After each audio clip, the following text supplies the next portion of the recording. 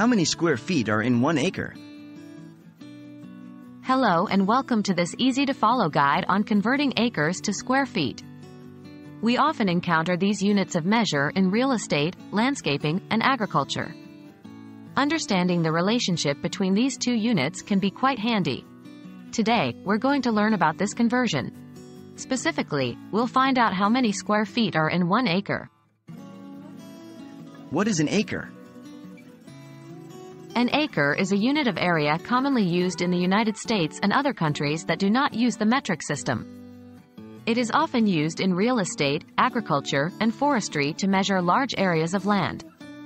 Historically, an acre was defined as the amount of land a pair of oxen could plow in one day.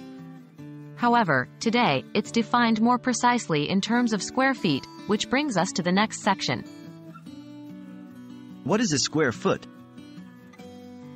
A square foot is another unit of area, but it's often used to measure smaller spaces, like the floor area of a room or a house. 1 square foot is the area of a square that is 1 foot on each side. How many square feet are in an acre?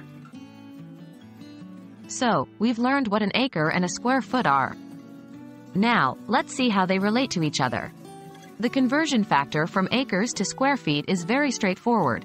1 acre is equal to 43,560 square feet. Yes, you heard it right. That's a lot of square feet, indicating just how large an acre is.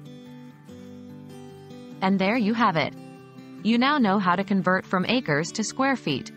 Remember, 1 acre equals 43,560 square feet. This knowledge should come in handy next time you're dealing with measurements in these units. Thanks for watching, and we hope this video was informative and helpful.